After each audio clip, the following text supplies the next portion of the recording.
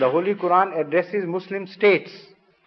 That means that this concept that Islam should be, the Islamic world should be held under one political sway is rejected by the Holy Quran.